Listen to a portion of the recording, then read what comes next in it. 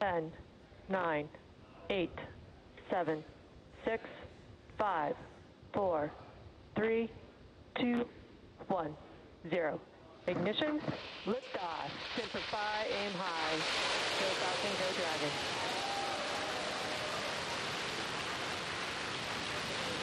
Vehicle is pitching downrange.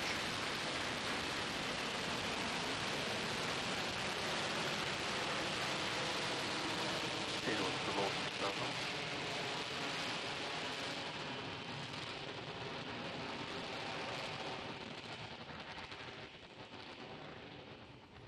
T plus 30 seconds. Falcon 9 with the Crew Dragon capsule is heading east from pad 39A.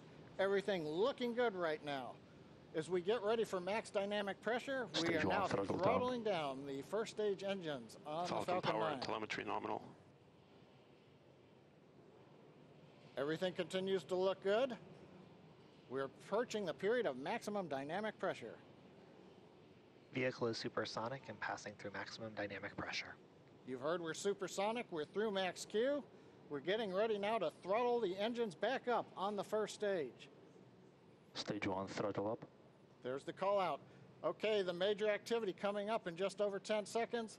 Shutdown and Dragon escape from the Falcon 9.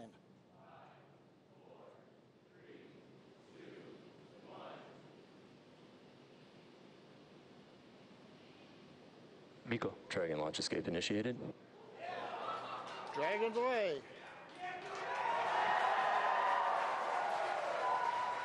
And you can hear some really loud cheering in the room.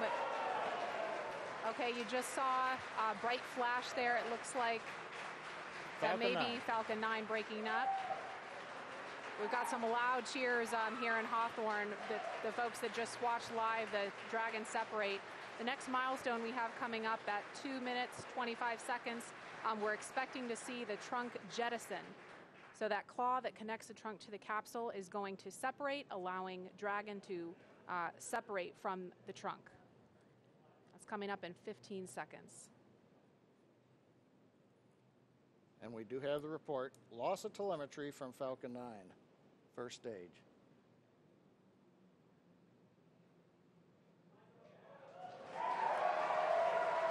And there you just saw the trunk jettison. Again, some really loud cheers here in Hawthorne, California. This test is looking great so far. Nice view from the back of the Dragon capsule. We're also trying to see if we get the view there on the right-hand side from the aircraft that's orbiting the area. Now, the Dragon control system is now going to be reorienting the capsule. We're at a high altitude where the aerodynamics are negligible. So we're going to use the small Draco thrusters on the Dragon capsule to reorient it. That gets it in a position with a heat shield down to re-enter the Earth's atmosphere, and then later to deploy the drogue parachutes. Now those drogue chutes, we expect to get confirmation that those have deployed at T plus 4 minutes and 48 seconds. So we've got just a little bit of breathing room before we hear that happen.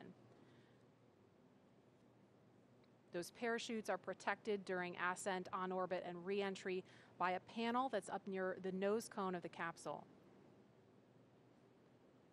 So we're going to jettison the panel, then the mortars will fire to deploy those 2 drogue chutes. Again, that's coming up in just over a minute at T plus 4 minutes and 48 seconds.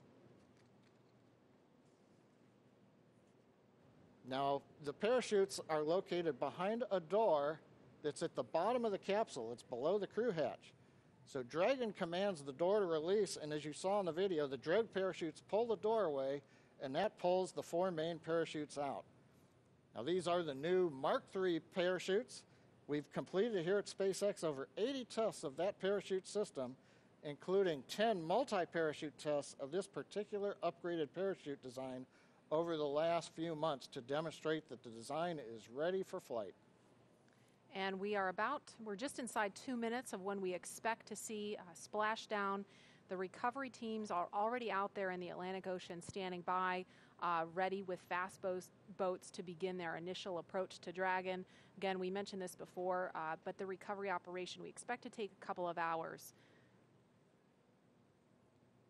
I've heard a call out, we're below 500 meters. And we expect when Dragon splashes down, it's going to be roughly 32 kilometers offshore.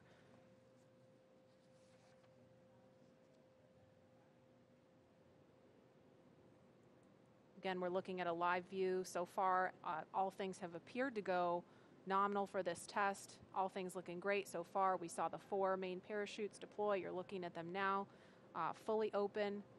And we are coming up on about a minute until splashdown.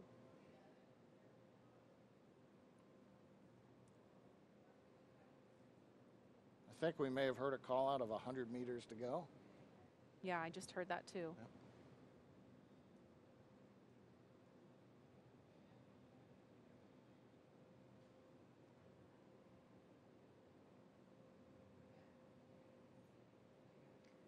Now those 4 parachutes are actually going to be released from the capsule after splashdown, and they'll be recovered too.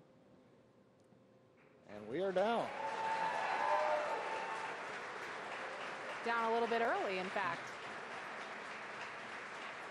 And there you can see the recovery boat beginning to approach instantly. I'm going to try to talk a little bit louder so you can hear me over the folks here. This has been a really exciting thing to see because we had the weather.